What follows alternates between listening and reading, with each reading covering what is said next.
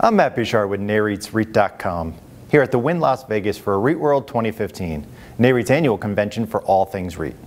Joining me for this CEO Spotlight is Bobby Taubman, Chairman, President, and CEO of Taubman Centers. Bobby, thanks so much for joining us. Delighted to be here, Matt.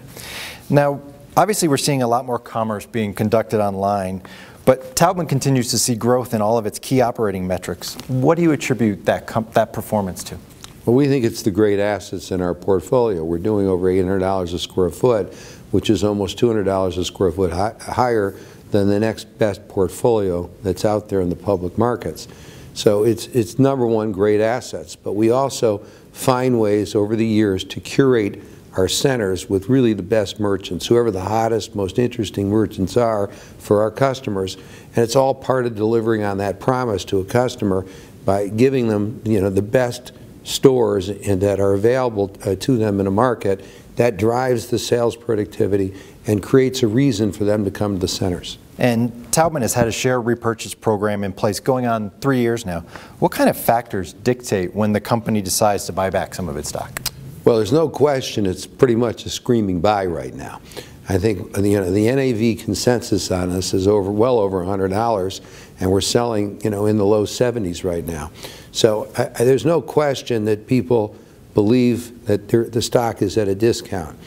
But when you look at repurchases, you always have to balance sort of the immediate accretion, both short-term and longer-term NAV, against the other options to use that capital that could be very strategic in the context of growing the overall business. So it's always a balance.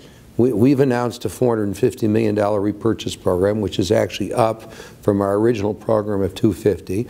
We've now bought back through the end of September over $300 million of that.